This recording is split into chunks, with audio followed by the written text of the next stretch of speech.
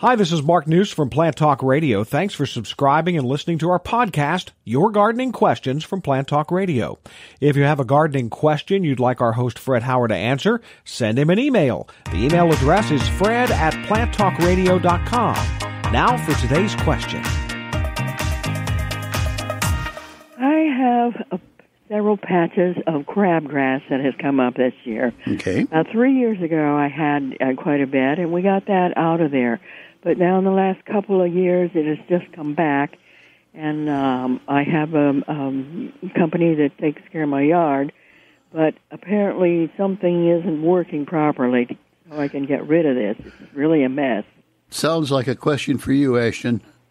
Well, I tell you what, Dee, when you put a crabgrass preventer down in the spring, you hope to get about 90% or so control.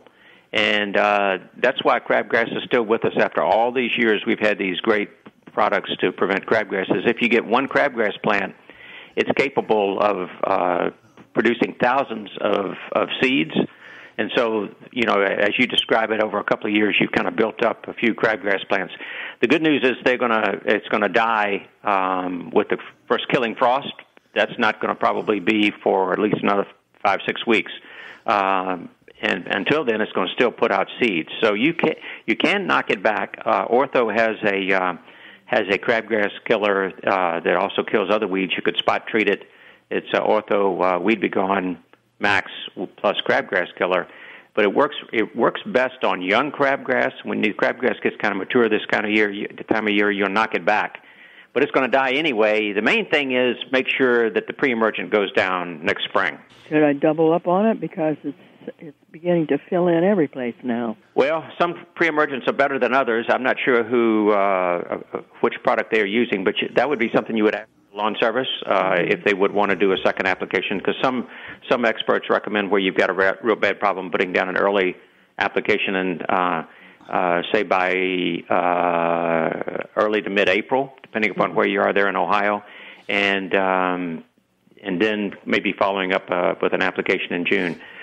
What happens a lot of times, too, is if the grass is mowed too short, then crabgrass has a easier chance get germinating, even though the pre-emergent has been put down. Or maybe if the lawn gets injured for some reason, and or maybe you have a drought and the lawn thins, then sometimes crabgrass can sneak in there in the middle of the summer, even though the pre-emergent has been put down. It has a lot of sun come on it. There aren't any trees in that particular area, and it is on the southwest area.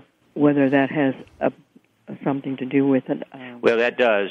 Anytime you've got the area that gets the most sunlight, that's the area that got heated up, where the soil got heated up early in the spring, so maybe the first crabgrass germinated there.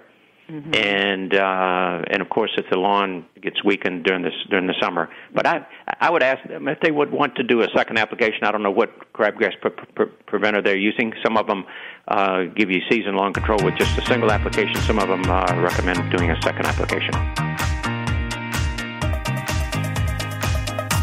Hey, thanks again for listening to our podcast. Be sure to subscribe to our other podcasts as well, the Plant of the Week podcast and the Plant Talk Radio podcast, all on iTunes or your favorite podcast player. If you'd like to sponsor a daily podcast, contact us at fred@planttalkradio.com. To find out more about Fred Howard and Plant Talk Radio, visit our website, planttalkradio.com. Circle270media.com